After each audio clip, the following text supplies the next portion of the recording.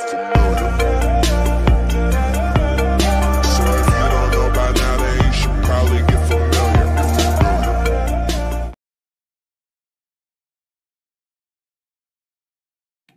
So hi friends, నా పేరు మహేష్, మీరు చూస్తున్నారు మన ఛానల్ టెక్ ఎడ్యుకేషన్.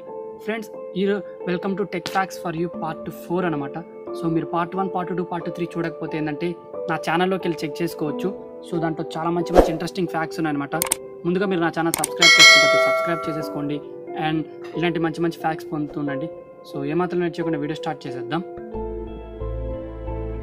సో మనం ప్రతిరోజు యూజ్ చేసే ల్యాప్టాప్లో కానీ కంప్యూటర్లో కానీ ఖచ్చితంగా వైరస్ అనేవి ఉంటాయి అనమాట. సో అవి రాకుండా యాంటీవైరస్ సాఫ్ట్వేర్స్ కూడా వేసుకుంటాం కదా. సో మనకి మొట్టమొదటి వైరస్ అనేది 1971లో తయారు చేశారనమాట. సో ఆ వైరస్ పేరు వచ్చేసి క్రీపర్. ఇది వచ్చేసి ఎలాంటి హార్మ్ఫుల్ వైరస్ కాదు, జస్ట్ దీన్ని ఒక టెస్టింగ్ పర్పస్ కోసం మాత్రమే తయారు చేశారనమాట. అంటే వైరస్ ఎలా స్ప్రెడ్ అవుతుంది అనే కంప్యూటర్లో అనే దాని గురించి తయారు చేశారు. మనం ప్రతిరోజు ఆడే వీడియో గేమ్స్ కానీ మన మొబైల్లో కానీ టీవీలో కానీ దాంట్లో వీడియో గేమ్స్ అనేవి ఆడుతుంటాం కదా. సో ఈ లాక్డౌన్లో ఏంటంటే ఇంకా చాలా ఎక్కువగా ఆడుతున్నాం కదా. సో మీకు తెలుసా, మొట్టమొదటి వీడియో గేమ్ అనేది మనకి అక్టోబర్ 1958లో తయారు చేశారనమాట. సో అది వచ్చేసి ఒక చిన్న టెన్నిస్ గేమ్ అన్నట్టు, సింపుల్ టెన్నిస్ గేమ్, పెద్ద గ్రాఫిక్స్ కూడా ఉండేది కాదనమాట. అండ్ ఇంకోటి ఏంటంటే యావరేజ్గా 21 ఇయర్స్ ఉండే పీపుల్ అనేవాళ్ళు వాళ్ళ లైఫ్ టైంలో 4000 అవర్స్ని వీడియో గేమింగ్ కోసం అండ్ 10,000 అవర్స్ని ఫోన్ కాలింగ్ కోసం మాత్రమే యూజ్ చేస్తారంట. మీ అందరికీ యాపిల్ గురించి తెలిసి ఉంటుందన్నమాట. వరల్డ్లోనే చాలా ఫేమస్ కంపెనీ అనమాట, చాలా ఎక్కువ గ్రోత్ ఉన్న కంపెనీ. అండ్ యాపిల్లో పనిచేసే వర్కర్స్ కానీ ఎంప్లాయీస్ కానీ సో అందరూ అట్లే ఉంటారనమాట.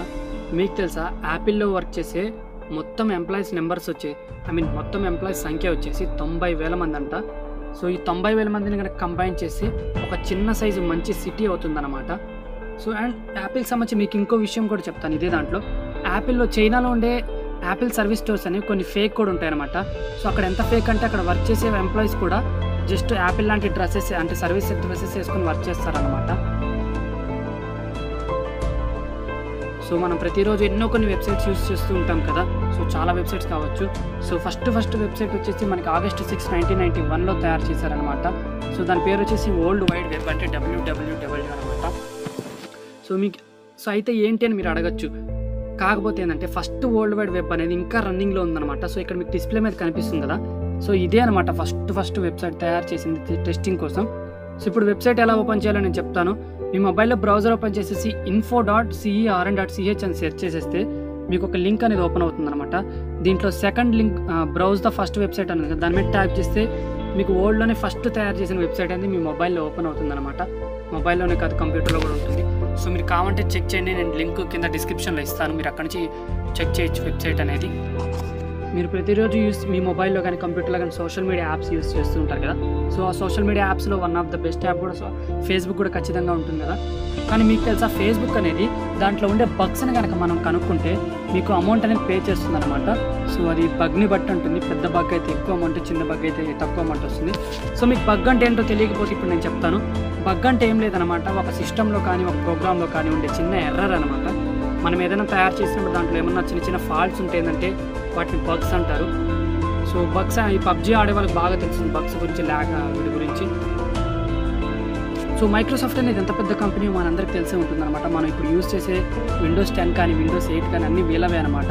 కానీ మీకు తెలుసా, మైక్రోసాఫ్ట్ అనేది మనకు కరెక్ట్గా April 4, 1975లో స్థాపించారనమాట.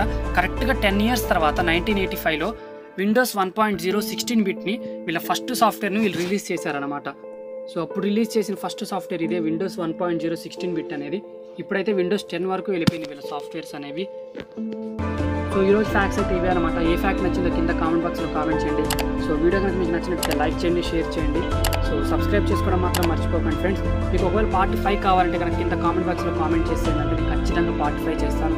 సో ఒకవేళ మీరు నా వీడియోస్ మిస్ కాకూడదు అనుకుంటే సబ్స్క్రైబ్ చేసుకోండి friends. So thanks for watching. Thank you friends.